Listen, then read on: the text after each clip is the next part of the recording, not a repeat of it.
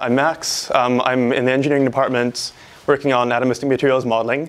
And in the space of a half an hour, I'm going to try to teach you what materials modeling is, why it's important, and how a hot topic like machine learning will apply to it. So let's start with materials. First of all, what are materials? How do we define them? Well, they're the building blocks of our human world. So everything from the concrete and steel that hold up our buildings to the fabric that makes up the clothes that we wear, to the silicon in all the devices in this projector and this phone and in this laptop, and to the cells, to the skin, the tissues, the bones, the muscles that hold us together and allow us to move. And with advances in materials, we can do some pretty amazing things. They're behind some of the most visible engineering achievements of our time. We can build buildings that reach up to 1 kilometer into the sky. We can make clothes that repel mundane things like wind and water, but also fire, knives, bullets. We can make supercomputers that fit in our pockets or on a table. And in the near future, we may even be able to print out replacement organs just by using scaffolding in cells. But in order to keep on making these advances in engineering and materials, we need to keep on furthering our understanding of how these materials work and why they're so good at what they do. And hopefully then we can come up with new materials that will do more amazing things. And to do this, I'm in the field of materials modeling, which is specifically atomistic materials modeling, in which we try to understand how materials work at the scale of individual atoms and molecules. So we try to model how the molecules in a material interact with each other and give rise to the properties that we see on a macroscopic scale. So this is of course useful to us because we can make predictions. If our models are good, we can predict, for example, given the chemical composition of some sort of material, we can predict how it will behave in the real world. And we can also set up a useful feedback with experiments. So we can use our models to make predictions, which will tell experimentalists sort of where the interesting things that we can look at. And then through that, experimentalists do experiments and tell us, what are the deficiencies in the models? How can we improve them? What do we need to, what do we need to change? All right, so I do modeling at the atomistic scale. And for, I don't know, for many of you in the room, atoms and molecules may be a very abstract concept. So I'm going to try to illustrate the scale at which all this stuff takes place and how that relates to our everyday experience. So first of all, let's start at the regular everyday length scales. Humans are about like 1 meter tall or whatever. The smallest things we can see are a little smaller than 1 millimeter, like maybe a few hundred microns or so. So yeah, let's just zoom in a bit. Let's take that millimeter and blow it up to the size of this room. That's about 5 meters, so 5,000 times zoom. And now at this scale, we can start to see a lot more detail. We can see individual cells, like bacteria can be about maybe this small to maybe about this big. You can see a human hair, it's maybe about this wide. And we can see all sorts of nasty little insects as well. So, yeah, let's take another zoom. Let's take another one of those 5,000 times zooms. A millimeter goes out to 5,000 meters. It goes out to 5 meters. And now we're getting to a much finer level of detail. So like that E. coli bacterium would now fill the Churchill College dining hall, which is a fun thought. We can also start to see viruses. So like an HIV would be about 3 meters wide, which is also pretty scary. HIV is scary enough as it is. And if we look very closely, the strands of DNA would be maybe about this wide or so. And if you look closely at the DNA, you can start to see that it's made of little individual atoms and molecules, and it has this little grainy structure. Yeah, so that's really cool, except now at this level, we've zoomed down far enough that the level that the laws of physics that we know from everyday experience no longer really apply. We're in the quantum world now, and everything is governed by the equations of quantum mechanics. So read the Schrödinger equation. All common materials that we know are governed by this equation, minus some relativistic effects. I won't go into those. But yeah, it's actually looks really simple. So yeah, to do material science, we just take this thing. It's a simple eigenvalue equation. We plug in the parameters for the material that we're interested in, and we solve this thing. So we have solved all material science and all molecular biology too. Yeah, that's the talk. Can you tell I'm a physicist? Right, no, of course not that simple. The Hamiltonian, which is the thing that we apply to this quantum mechanical state to get our energy, is actually kind of complicated, and the thing that really messes it up is this thing which describes the interaction between individual electrons. So the reason solving this equation is so damn hard is that we're trying to solve what's called the quantum many-body problem. Now, in physics, we can't even analytically solve the interaction of more than 2 particles under classical gravity, classical particles under gravity. Once you add 3, you have to start with numerical solutions. So now once you throw quantum mechanics into the mix, particles can be spread out, and there's the uncertainty principle and all this sort of stuff. And their electrons, they interact via, well, basically the same interaction as gravity, but it's 1 over r squared. But yeah, once you throw that into the mix, it just becomes, you start to think, how is it even possible that we could ever begin to solve this equation?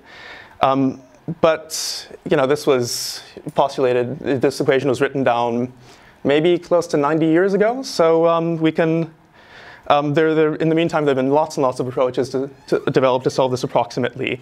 And so you end up with this alphabet soup of methods. We have Hartree-Fock for exactly accounting for exchange. We have perturbation theory for accounting for various correlation effects. We have couple cluster.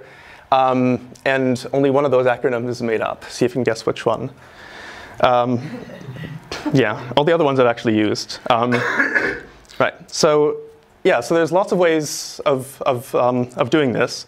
And now at this point you may be like asking, okay, why are we going to all this trouble to solve this equation when we might be able to describe materials at a higher level? Like we can do experiments, we can measure various things and do like fluid dynamic simulations. But there are certain cases where you just can't get around it. Like for example, doing spectroscopy, like IR spectroscopy, is determined by the way that the atoms vibrate within a molecule or within a crystal. So you have to use atomistic description. Similarly, X-ray and NMR experiments are also really quantum properties. And then if we want to go ahead and actually from the chemical composition of a material predict things like its density and viscosity and its liquid properties without having to measure them by an experiment, maybe because we can't make the material yet or because we want to try out many different kinds of candidate materials. Well, those properties are also determined at the atomistic scale. They're determined precisely by how the molecules, the smallest units of this material interact. So we really do have to do atomistic simulation. So at this point, you may also be wondering, well, how are we going to do atomistic simulation? I mean, we can't just like simulate all the molecules in this bottle of water. That's 10 to the 23rd atoms, and you need more computer memory than we have probably from all the matter in the universe in order to do that. So what we do instead is we sort of cheat. We just take a very small box, fill it with molecules, and then computationally glue the ends together so it looks like an infinite piece of material. So that's, when you're working at these length scales, like a macroscopic piece of fluid is basically infinite in all dimensions. So we do this. And then in order to get these properties that we're after, we try to sample lots of configurations, lots of different ways to pack the atoms within that box. Solve the equation, get the energy for each of these, and then do some sort of statistical averaging over our sample to get the properties that we're after. So yeah, that's the general approach. And we can think about doing it with these methods of solving the Schrödinger equation approximately that I mentioned before. Like DFT is one of the most popular candidate methods. But for a lot of these types of simulations, especially viscosity simulations, especially things like transport properties that require really big simulation boxes and lots of samples, we actually can't do it with our quantum mechanical with something like DFT, because even the best methods will take maybe a few minutes per time step, and that's just not going to work. In parallel with these methods of solving the Schrödinger equation, there have also been lots of very approximate ways of parameterizing these interactions that have been developed. So one of the most common approximations is to use something called an interatomic potential. So we take the energy of this molecule and assign a bit to each of the atoms. And then for the energy of a single atom, we just approximate it as the sum of the interactions with its neighbors. All right, so one of the earliest approximations, which also dates back to, like, I think it's 90 years ago, is the Lennard-Jones potential. And this is designed as to sort of mimic how two molecules or maybe noble gas atoms might interact. So it's a potential well. So as we take two atoms and bring them closer together, you'll see there's this downward slope in the potential. And so they attract each other with a law that scales as 1/6. So if you've done physics, this is actually the exact form of the dispersion interaction that's dominant between neutral molecules. And then eventually they hit a point where they have sort of this optimal separation. That's the bottom of this potential well, and this is where they like to hang out. But if you try to push them close together, well, we have the exclusion principle of quantum mechanics that means that they can't actually overlap. So there's this very strong, steep repulsive wall that actually keeps them from overlapping. So this thing has, this potential has two parameters. We have the distance, r-min, at which the particles like to hang out, at which this energy is minimal. And we have the depth of the potential well, which is basically the strength of the interaction, how strongly they attract when they're at some distance. So we can make models, we can make approximations of the quantum mechanical energy by taking these parameters and adjusting them basically until our simulations sort of reproduce the experimental results we were hoping for. Now I'm being a bit glib about this, but it's important to emphasize that these are empirical parameterization techniques. So they very often make use of experimental data to adjust the parameters of a potential until it works under some conditions that we've already specified for some specific material. So this isn't, this isn't really the most systematic way of going about it. And it's, in a sense, the goal isn't even to approximate the quantum mechanical energy. The goal is to get good simulations. But if we're after like really accurate simulations, if we really do want to approximate this quantum mechanical energy, like if we for example, for viscosity simulations, we really do need to get those interactions very accurately, then we do need more systematic approximation.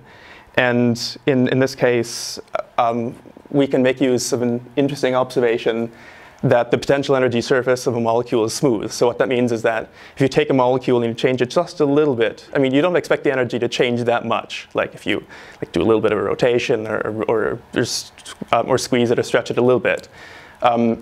Aside from a few very interesting points in chemical space, there's not going to be much of a change. So what this means is that if we compute the quantum mechanical energy for one molecule, for one geometry of one molecule, that gives us information about similar geometries. So now the question is how we use this information.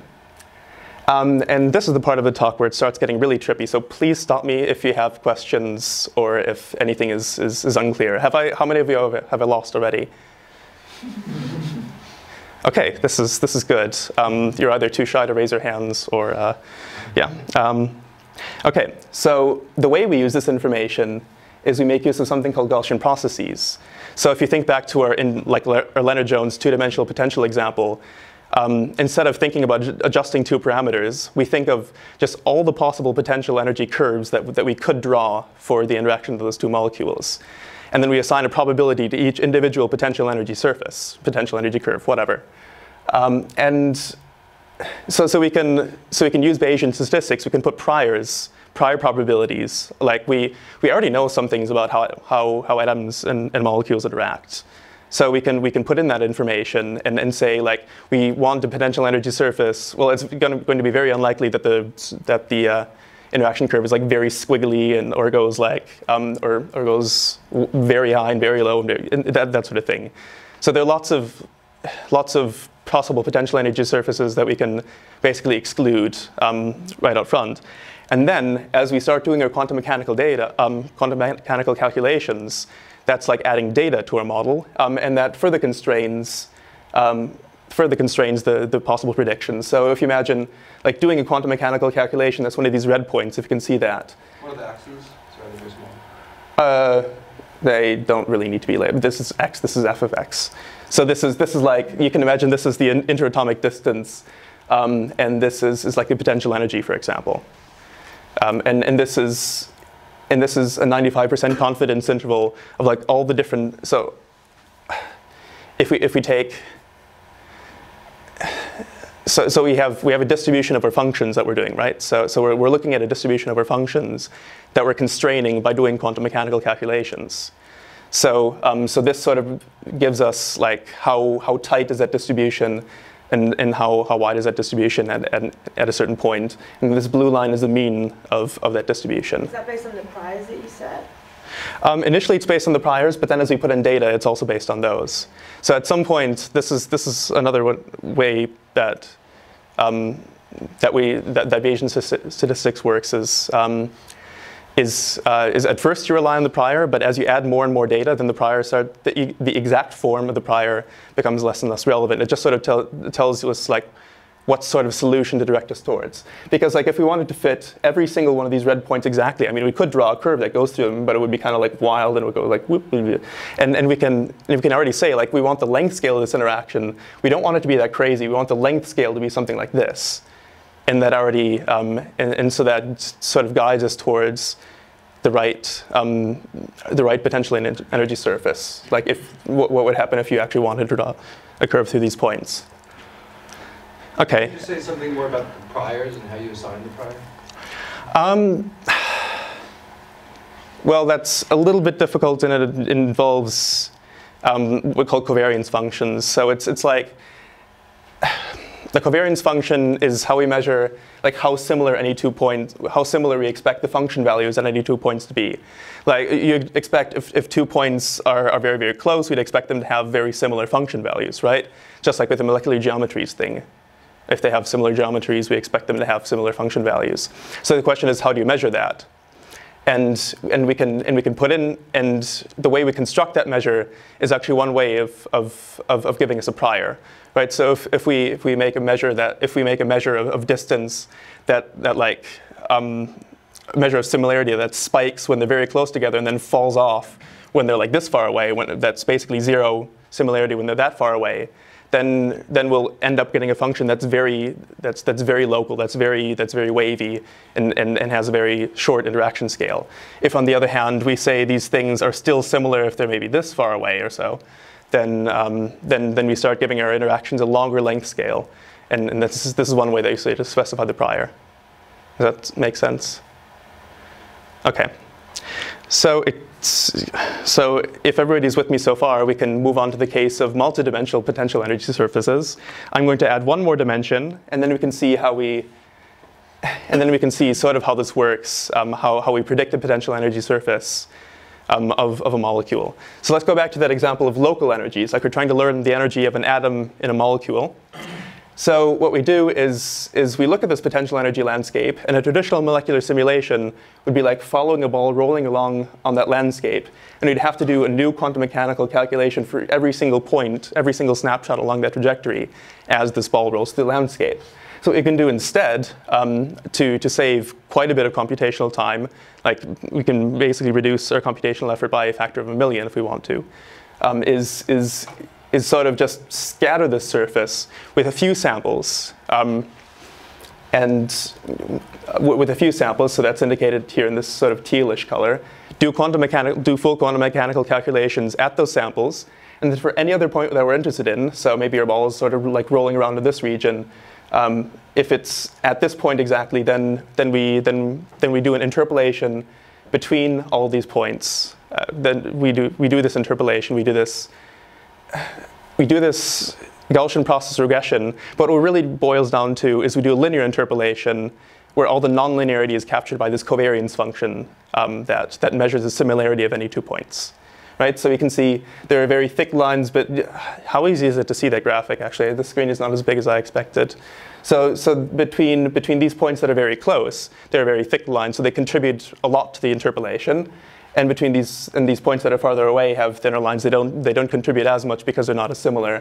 And these points out here, they barely contribute at all. So that's the idea behind this interpolation. So we have a linear interpolation, but it's all the nonlinearity in the problem is captured by the covariance kernel. All right, so yeah, we just do this interpolation, and what comes out is our gap energy, where gap stands for Gaussian approximation potentials. That's this approach that's been developed in our group over the past 10 or so years. And it works very well for solid state systems. Like we have a simulator measure or a covariance kernel that works very well for systems like silicon, for iron, works very well for diamond, and that sort of thing. Tungsten, I think, too. It works very well for lots of solid state systems with small numbers of components. And at the moment, I'm trying to extend it to molecular liquids, to interacting molecules inside a liquid. Can you use one of these materials as an example to explain how you're setting up these calculations? Because I thought you had a starting point, like you have a molecule that you know the energy surface of, and you're predicting other configurations with the prior information. So in the case of, say, diamond, where the molecular or the energy levels are known, what are you predicting with that? Well, it's not necessarily that the energy levels are known. I mean, you can displace the atoms in diamond by some amount, by some arbitrary random amount in any one direction, and you don't necessarily know the energy of that a priori. You'd need to do like a DFT calculation, for example, to get the energy of that.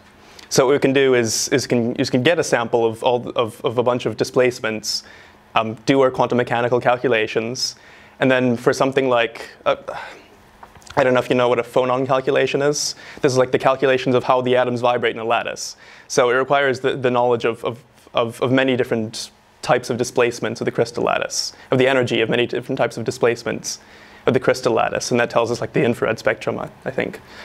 So we can calculate the phonon spectrum using this potential, and it will often be as accurate as the one calculated directly by DFT, but it will be much less expensive, because instead of wasting our computational effort doing a calculation at each individual displacement that we wanted to know about, we instead just interpolate between the ones that we already know.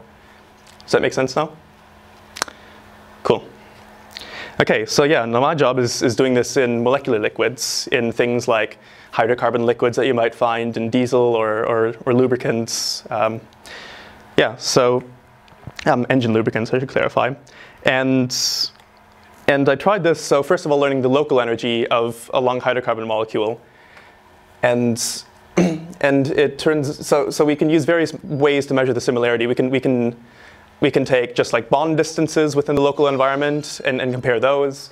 And that results in a pretty substandard potential. So this is the correlation between the DFT energy, that's what we're trying to predict, and our gap energy, the energy of our model. So in this case, you can see there's basically no correlation, and our model failed. So I tried adding in 3-body terms, so adding in like angles to the description as well. So now our similarity is composed of similarities of bonds and similarities of angles within the local environment. And that gets us much better, actually. It's almost as good as this model that it's actually better than this model that I've chosen for comparison, which is an empirical sort of fitted potential for carbons and hydrogens. And then if we go to this SOAP potential that was used, the SOAP similarity kernel, which was developed for these solid state systems where all these many body interactions, like not only bonds and angles, but 4-body and 5-body terms and a whole bunch of stuff, are relevant. In fact, we get a much better correlation. We get something that is about as good as a local cutoff potential could ever be. All right, so that's the local energy. That's all fine and good, but in a liquid, molecules interact, and we need to parameterize that as well. So even with long molecules, like parts that are moving outside won't necessarily be detected by this local potential.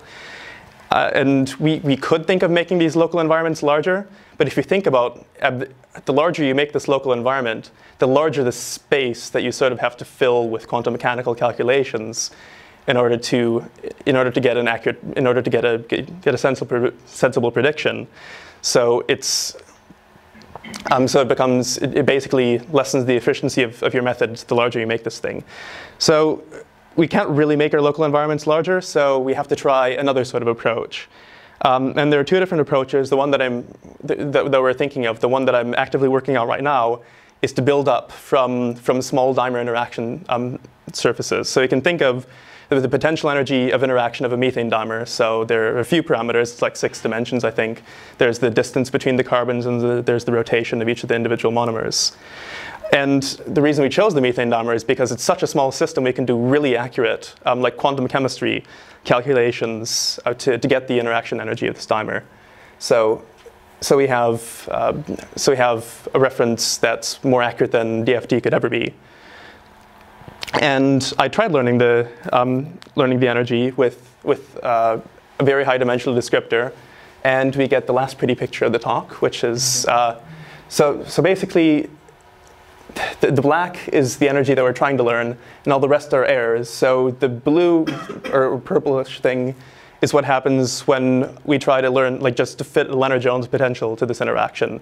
Like we try to fit like a sum of Lennard-Jones potentials, these things between each of the individual atoms, and adjust the parameters until we get something that's as close as possible to this energy. And so it does kind of well when the dimers are widely separated. But it completely fails once they get, basically close enough that they're sort of touching. So this is actually a really important part of the potential energy surface to parameterize, because when molecules are interacting in, say, a lubricant, they will be pushed very close to each other. And this interaction is part of what's important in determining the viscosity. So we really do want to get this right. And so we learn, I applied a gap to try to learn the couple cluster energies in 2 stages, and we get something that is, in fact, much more accurate than, it's about as accurate as we could expect the reference energies to be, basically. All right. So as I said, that's the last pretty picture of the talk. And to summarize, there are lots of materials where we have these long-range interactions that are important in determining their properties. And by combining a potential like this, if we can, we're currently doing simulations and trying to scale it up. So if we can combine this potential with our accurate local potential, we can come up with a potential for simulation that is approaching the accuracy of DFT, but at a much lower computational cost, which will actually allow us to do these viscosity simulations with a much more accurate potential and interactions. So yeah, we can, with the potential like this, and with this methodology that we can apply to other materials in the future, we can accurately predict how a whole new class of materials will behave and accelerate the design of new materials in this class. All right. That's all I have. First of all, I'd like to thank my research group, as well as Shell, who you may have noticed funded this, as well as the team at the Shell Technology Center in Bangalore, who taught me quite a bit about hydrocarbon simulation, and you, of course, for listening. Thanks.